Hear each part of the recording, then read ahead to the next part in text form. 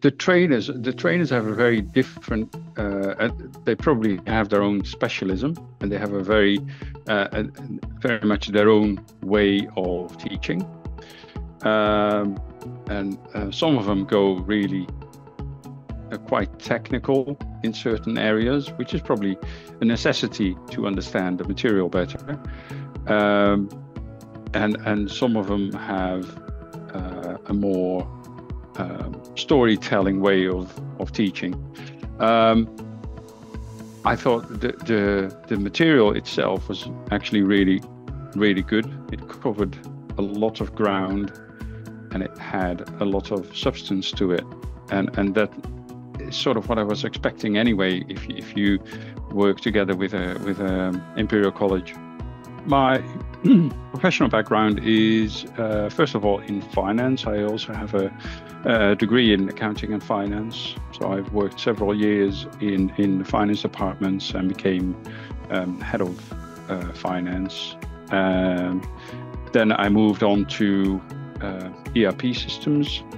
So I worked for a couple of years in ERP consulting companies, got my master's in IT as well.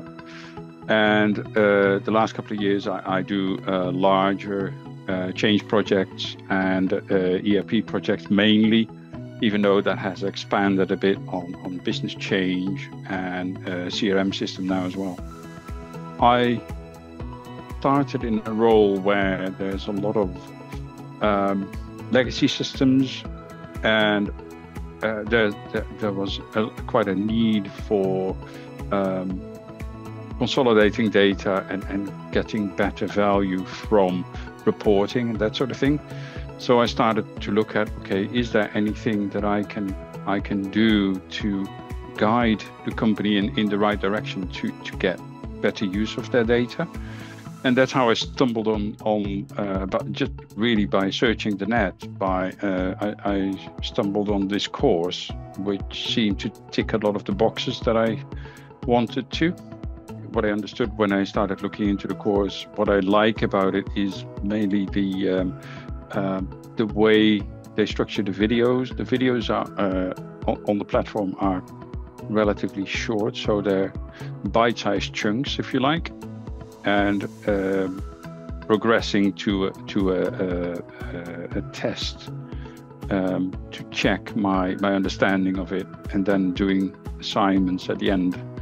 Obviously, Imperial is very well known and very well respected, and it certainly made a very strong case for me to go to my employer to say, okay, I think this course is really valuable, and it has academic rigor behind it. So I was pretty sure that the quality would be there. And now, because we've done this course, we have a much better understanding of what it actually entails, and can anticipate issues way further in advance than before, I think. I have a big hobby for mine is riding a motorbike.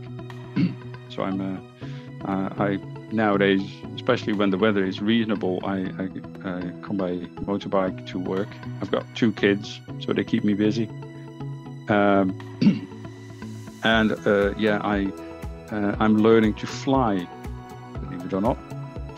Well, I'm certainly a person that likes to learn. If I'm not learning new skills, or if I know how to do everything, I sort of think, okay, I'm getting bored, I need to do something new. I think if you're in a senior role, I don't think you have much of a choice. You have to keep up with development, especially when you work in a field as quickly developing as IT, data and AI.